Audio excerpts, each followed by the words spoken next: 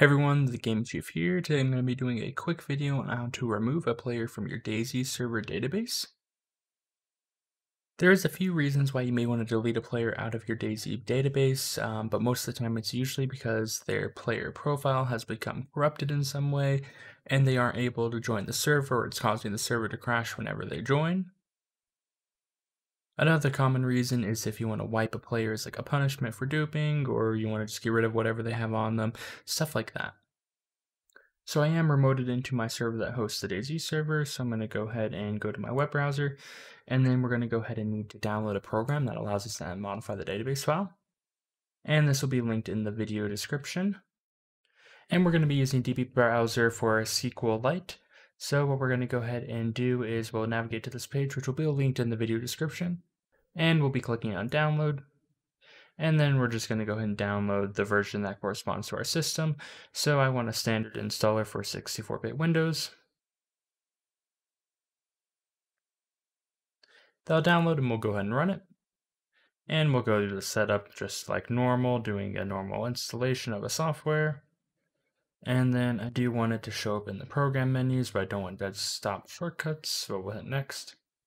And then we'll leave that for now. And we'll hit next again. And then we'll click install. And then we'll use the admin account to install it.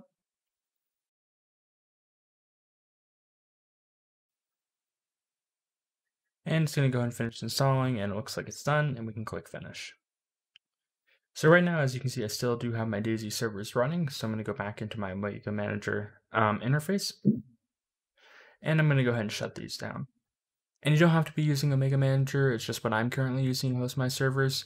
Just make sure your servers are off when you do this, because you don't want to be modifying a database file that is currently being used. So we'll go ahead and shut these both down.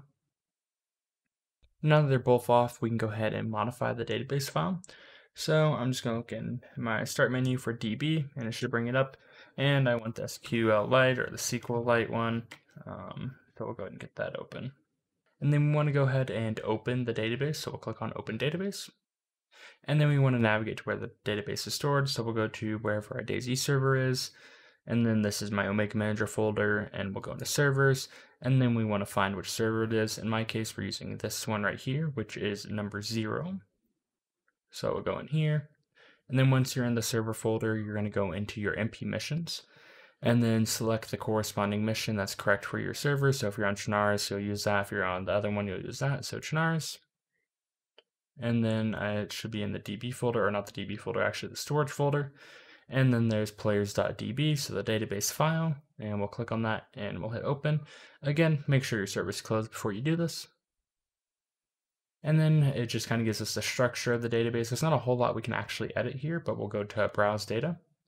And then it shows the two tables that are in this database. We have the database versions, and then the players. We'll go to players. And then once we have players, we'll have a list of all the players that are in your database, and then the data that is assigned to them. So first we have to figure out which one is actually the player in question. To do that, we can look at our log files. So I'm going to go back to our servers.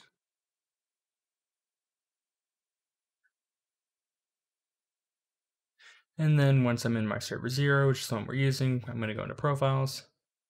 And now that we're in our profiles folder, we can go ahead and figure out what the ID number is. So there's only one here. We already know that's ours, but we need to actually track that down. Usually the ADM file is a good file to use. However, if we look in that right now, open that up and add them, there's actually nothing here because I haven't joined the server this restart. So I'm going to need to go back in my older logs. So that'll be right over here. And then we'll go to one that I know I joined, and then so .adm, we'll drag that in there, and then it shows that I had connected and then disconnected. And then if we compare these, we can see that these are the same. So we know that this is my profile that we're looking at here, and this is how you can track someone else down. And then if we look here, there's the data. This is all in binary, so we can't modify this individually at all. We just have to completely delete the player. So we go ahead, and once we have them highlighted, we can go up here, and then we can hit delete the current record. And then now that it's gone, it's out of the database, we can go and write changes. Again, you shouldn't be modifying this if the server is in use. And now that that's written, we can close the database, and then we can close out of the program. And now that we have that, let's go ahead and start our server and make sure that our player has been wiped. Alrighty, and now that we have the DayZ standalone launcher open, we can see our server right here that we're using, so we'll go ahead and join that. And then while that is launching, if you're looking to create your own DayZ server using Omega Manager, I highly recommend the video that I have. It is in the video description, and it's also on the top right hand side of your screen right now as well. Alrighty, and it looks like we are able to spawn in. We are a fresh character on the coast. So it shows us that it worked, and it reinserted us into the database. And if we go ahead and close out of our game, we go here, go back into our server, and we can open the database browser again. And we can open the database.